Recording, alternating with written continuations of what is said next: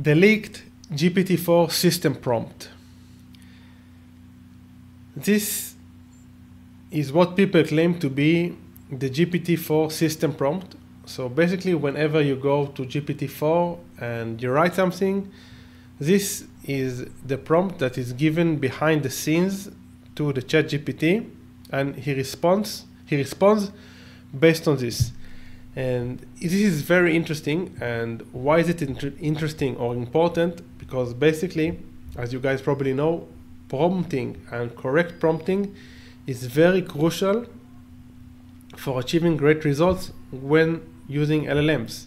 So if we write a very comprehensive prompt with examples, do's, don'ts, context and guidelines, we can expect a better result. And sometimes, and there are many researchers about this, even if you use an inferior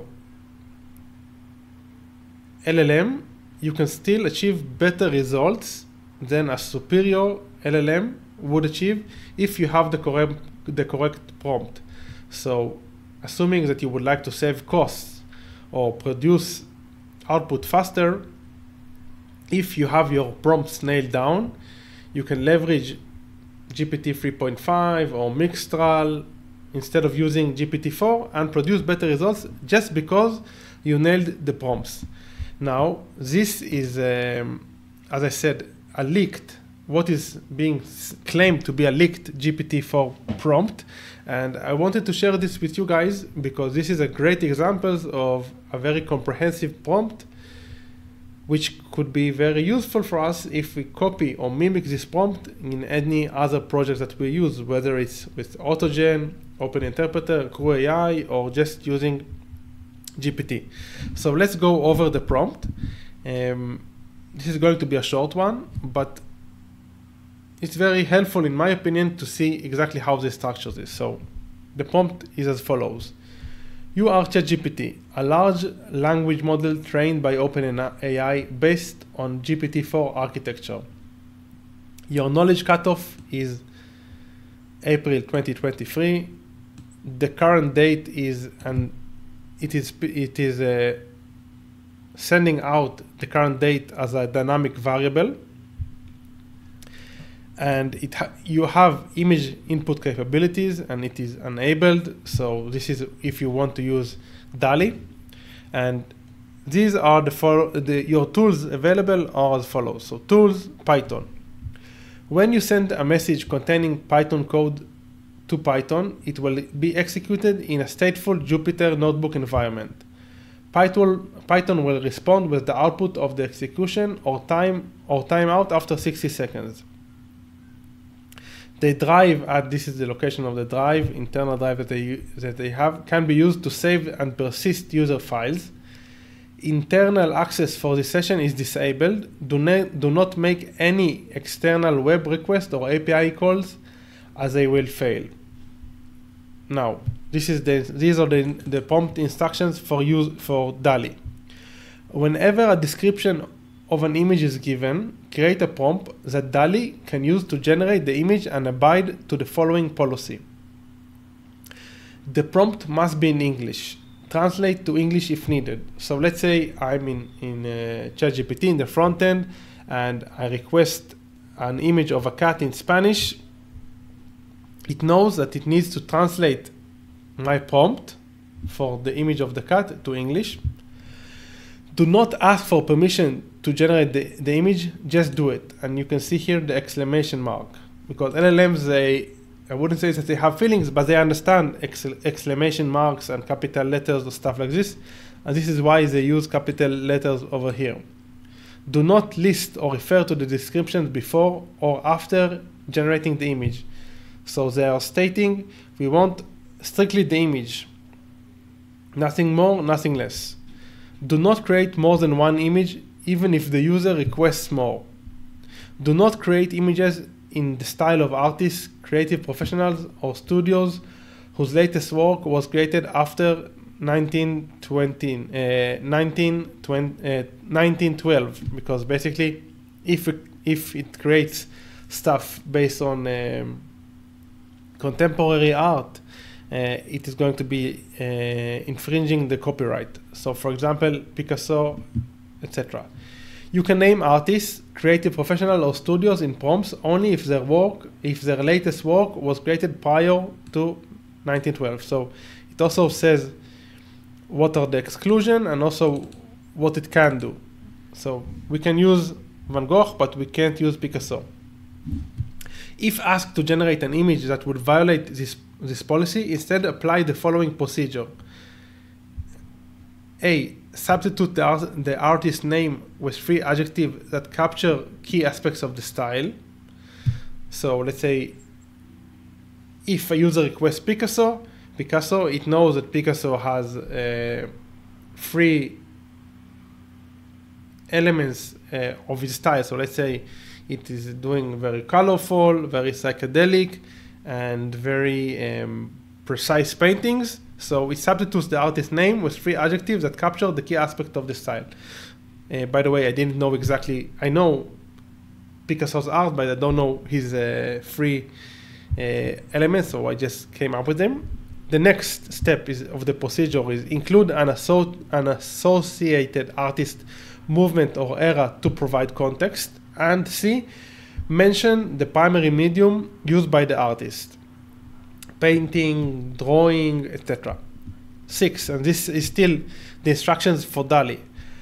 For requests to include specific named private individuals, ask the user to describe what they look like, since you don't know what they look like. Okay, because it knows that DALL-E is lacking context regarding specific people, so we need to describe the individual before DALL-E can paint it. For requests to create images of any public figure referred to by name, create images of those who might resemble them in gender and physique, but they shouldn't look like them. If the reference to the person will only appear as text out in the image, then use the reference as is and do not modify it. Do not name or indirectly mention or describe copyrighted characters. Rewrite prompts to describe. Rewrite prompt, this is very interesting, to describe in detail a specific different character with a different specific color, hairstyle, etc. And the generated prompt sent to DALL-E should be very detailed and around 100 words long. Again, this is very interesting because it gives us a better understanding about what is the best prompt to send to DALL-E. We can assume that it should be 100 words long. Even if we don't write a prompt that is 100 words long, we can assume that this prompt, the system message, is going to generate a shorter prompt or longer, depending on what we initially sent, in order for DALL-E to produce the best looking image. And now it shares an example. So DALL-E invocation, this is the prompt, and this is the prompt. This is like the JSON, and this is the prompt that is going to be used. Now, this is the prompt for creating images from a text-only prompt. So it says, it claims the size of the requested image, use square as default. If a user requests a wide image, spit out this resolution, and this is the resolution that should be. This is the output size or aspect ratio for full body portraits. The number of images to generate. If the user does not specify image, generate 1 image.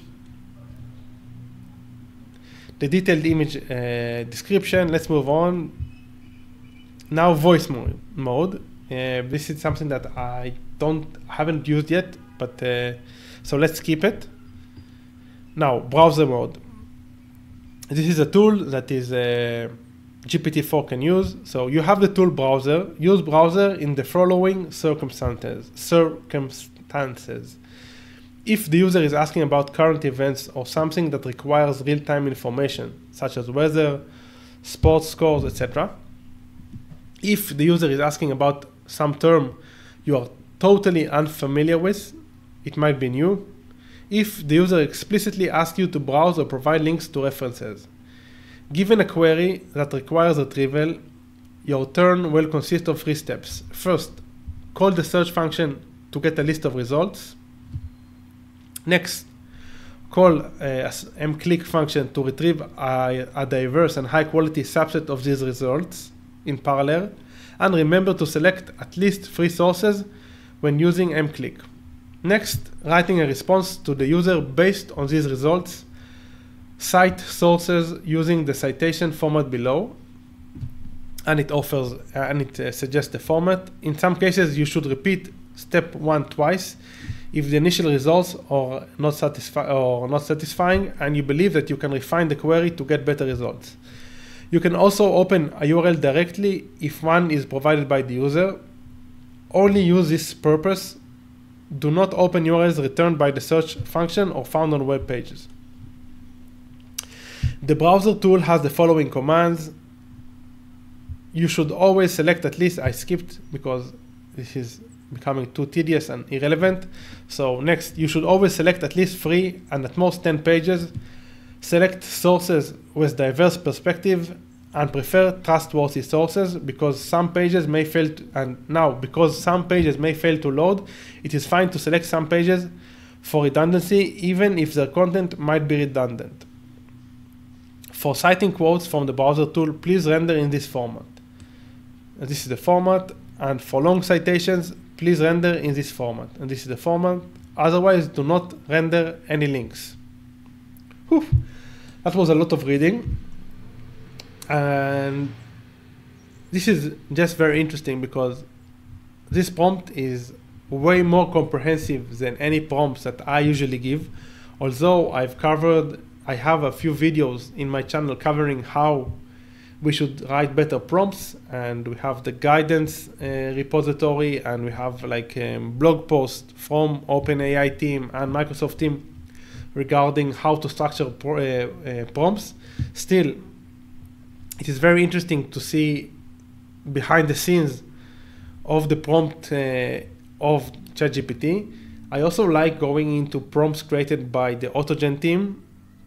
So just opening the Autogen repository and going into like all the Python files over there and see how clear they write the instructions, how they use breaking in lines for the LLM to be able to understand better the prompt, and how they give examples, do's and don'ts. So my biggest takeaway from this video is I should start writing better prompts. Prompts should be very comprehensive, using capital letters, using exclamation marks, using examples, using do's, using don'ts. The more comprehensive your prompt is going to be, you are going to get better results. Yes, I think that's it for today, guys. If you enjoyed the video, please like and subscribe. Obviously, in the comment section, leave your feedback regarding the pace of the content. Did you enjoy the video in general? Would you like me to cover more videos about prompting? Any feedback would be highly appreciated. And until next time, keep on automating.